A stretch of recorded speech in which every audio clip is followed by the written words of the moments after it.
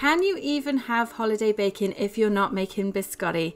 Hi bakers, it's Angela from Cake Angel and I'm back with another festive Bakemas video for you. Today we're going to make some orange cranberry biscotti and they are such an easy recipe. I hope you're going to try this. Let me know in the comments below if you are a fan of biscotti and let's dive in and see how easy they are to make.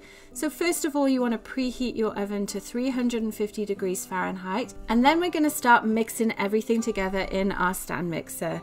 Now for this I decided to use orange and cranberry, so I'm leaving those until the rest of the dough is mixed together. Make sure that everything is fully combined before you add your flavouring, and this will actually give you a better consistency for your biscotti. So now I'm adding my orange zest and my dried cranberries, and as always the full ingredients are listed in the description of the video below, so you can go ahead and check those out once you finish watching. Once everything is combined, you want to scrape down your mixer attachment and then we're going to start to shape our dough on our baking tray. Now you can see here that I have parchment paper on my baking tray, and that's just because we're going to have to move it off the tray a couple of times with the different steps to form the biscotti.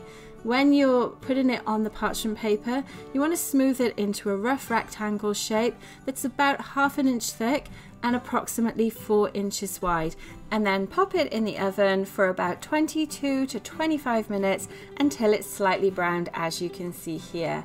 Once it's cooled for 30 minutes, you then want to go ahead and slice it into ½ inch pieces, as you can see me doing here, and you'll actually get quite a lot of slices from one batch of biscotti.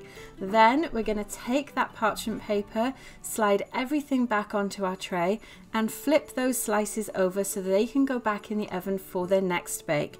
Now biscotti comes from the name twice baked in Italian, and that's what we're going to do now. So they'll go in for 8 minutes. Once we finish cutting everything up, make sure you don't lose any of those last pieces.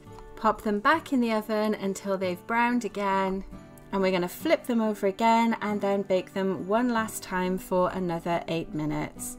And they smell and look great already. So the last bake is just to brown them up a little bit more, give them that nice crunch as well.